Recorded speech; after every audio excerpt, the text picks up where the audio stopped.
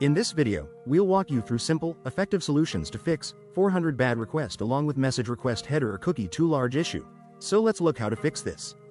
First solution is clearing browser cache. Over time, cookies can grow too large or get corrupted, so clearing this might fix your issue. For this, open your favorite browser. In my case, I am using Chrome browser.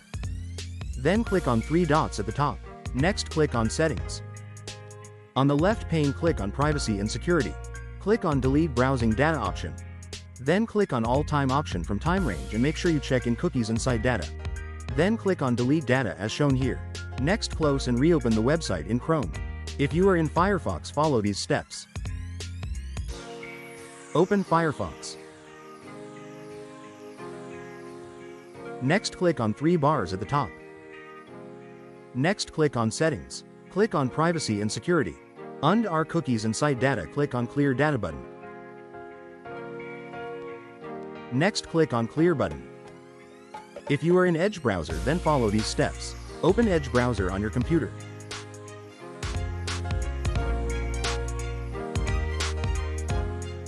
Click on three dots at the top. Next, click on Settings. Next, click on Privacy Search and Services on the left. Then click on Clear Browsing Data option. Click on Choose What to Clear button. Make sure you check in these options and then click on Clear Now button. Now try to open the website. If this does not work, then try next solution. Open your website in incognito or private browsing mode. Here I am doing in Chrome. This is similar on other website as well. Click on three dots at the top. Then click on New Incognito window. Now try accessing your website request here and it should work.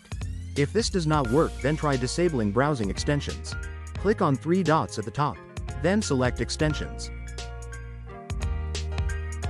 Next, click on Manage Extensions. Then just disable the extension you find out suspicious and might create the conflict with your request. After that, in the new tab, try accessing the website. Next things you can try is check DNS issues and flush DNS. For this, open command prompt and use following command to clear DNS issue by flushing them out. These steps should help you solve the issue. If this does not help and you are a developer and try accessing your website or web app, try the following things. 1. Minimize the cookies by removing unnecessary or redundant data. If you're sending large request headers, compress them where possible using various compressions algorithm like gzip. These solution might help you fix those 400 bad request issue. Hope you like this. Please like, share and subscribe for similar videos. Also click on bell icon so that you will not miss any update.